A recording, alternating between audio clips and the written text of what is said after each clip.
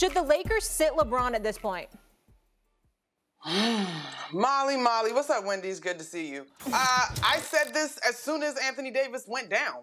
What is the actual point? And this, for me, comes in tandem with LeBron James himself saying that he wants to continue to play basketball until he can play alongside his son and make history in that way, which would be pretty cool, but is not going to happen next year. And so, to me, LeBron James has nothing to prove in my mind. Like, I know this is probably not his way, but he has nothing to prove and more to protect. And so this Lakers team ain't been doing nothing since December. What? Why? Just why?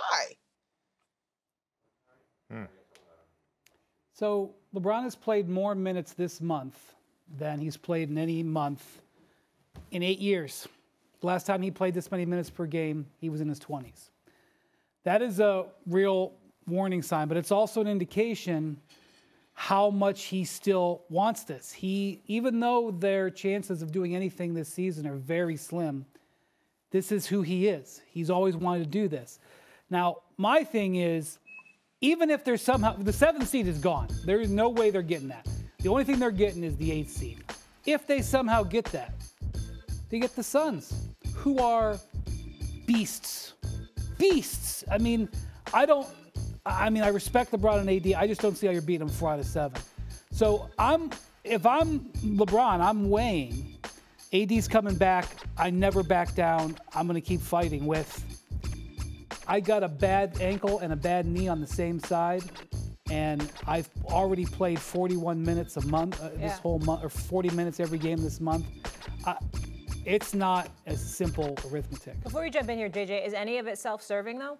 In terms of passing Karl Malone, personal accolades, his own legacy, even if the Lakers don't go anywhere? Why stop playing? You could call it self-serving. He could call it being competitive. Okay. I think. But you get the gist. I'm talking about his own personal accolades versus the team's success. Yeah, and I do think he's getting joy. He said last week, I'm having the time of my life. The Lakers are circling the drain, having one of their most disappointing seasons in team history, and he's saying, I'm having the time of my life. That is somebody who is, again, you call it self-serving. Yeah. You could Maybe call it not being the competitive. best choice of words, but you get where I was going with it.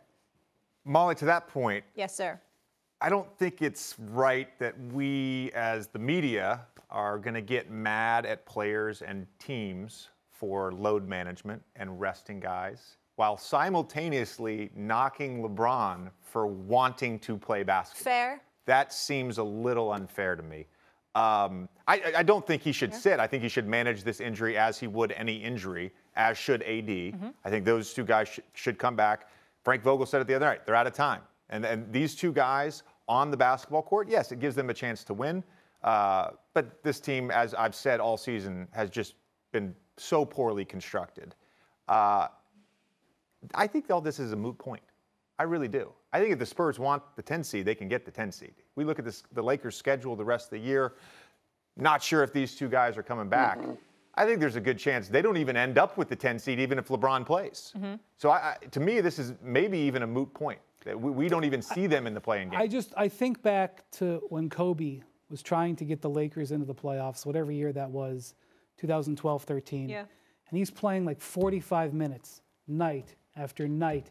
And the Laker fans are adulating him as he's trying to drag that team. And he's playing on a sore Achilles. And it wrecked his career. And I'm not saying I can see him in the future. I'm just saying that when you've seen something like that happen, and I'm telling you, he's playing the most minutes he's played in a month in 8 years. It just makes me worry. It's not a commentary on his competitiveness or trying to judge him. It's just being worried. Monica?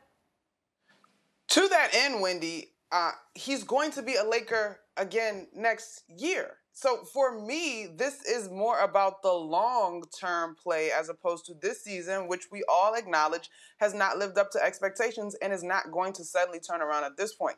In my mind, there's an argument for everybody get healthy. I'm not sure how much can be done in terms of adding pieces or detracting pieces from this roster as it stands. But this year has already been a wash, and he's going to be a Laker again next year. I have the utmost respect, but I called for him to chill out a month ago.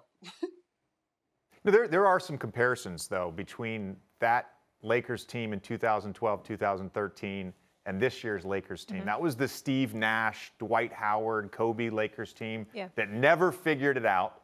And this team, again, has never figured out. And some of that, of course, is, LeBron's had some injuries, AD has some injuries, but both of these teams have just completely underperformed relative to expectations. Yeah, real quick before we go to break, in terms of construction of this roster, do you think the Lakers should move on from AD next season?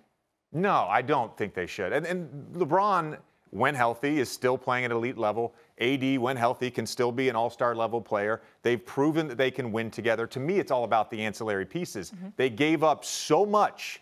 They gave up so much to get Anthony Davis, whether it was draft picks, rotation level players like Lonzo Ball, Brandon Ingram, who now is an all-star. Then this offseason, they elect to not re-sign Alex Caruso, and they gave up all their wing depth to get Russell Westbrook. So it's not, to me, it's not about Anthony Davis and LeBron James. It's about all the ancillary pieces around them that just have not been constructed properly. This is catch-22. I don't see how they improve this roster dramatically. I don't see how they do it. Unless somebody out there says, I want to be a Laker and don't want to make much money. They can't even 100% re-sign Malik Monk. They signed 10 guys.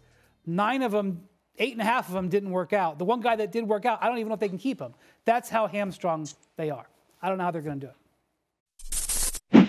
Thanks for watching ESPN on YouTube. For live streaming sports and premium content, subscribe to ESPN+.